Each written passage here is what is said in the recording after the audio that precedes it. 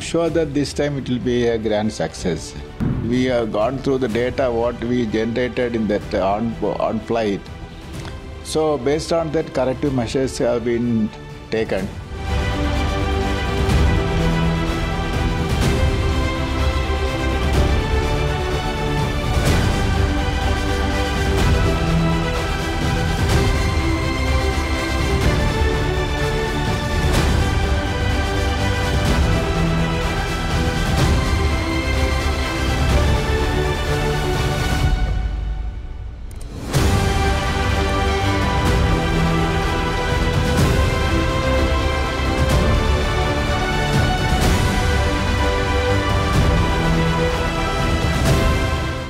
Definitely that because last time we could not achieve, because we till this phase we did very well last time also, but the landing portion only we could not achieve properly. So definitely that's what this time it's a very anxious moment. Everybody is working, looking it very anxiously for this event to happen. And I am sure that this time it will be a grand success.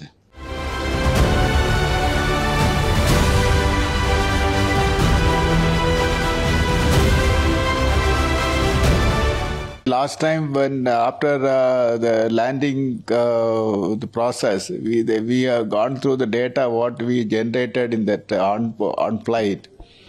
So based on that, corrective measures have been taken. And also that is not only that one, we did something more than what we corrected. And wherever that margins are less, we enhanced that margins. And at the same time that when that sensors are not functioning, and wherever they're possible, the appropriate redundancy is put it. So that way, this time the system is, because based on the lessons we learned from Chandrayaan 2.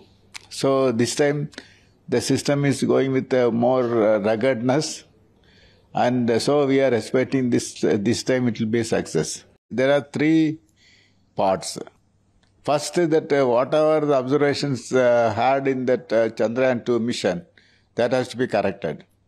So there are some problems in the thrusters. There are some problems in the guidance system and the control system. All these corrections in all these three systems have been incorporated without any. It has been incorporated, and now not only that one, and in case of that the landing to be happened in a slightly higher velocity, landing legs are strengthened, and also that is wherever possible, that is a redundancy is incorporated in the sensor side, so that even if some system fail, that there is an alternative route it will take, so that the landing will happen without any problem.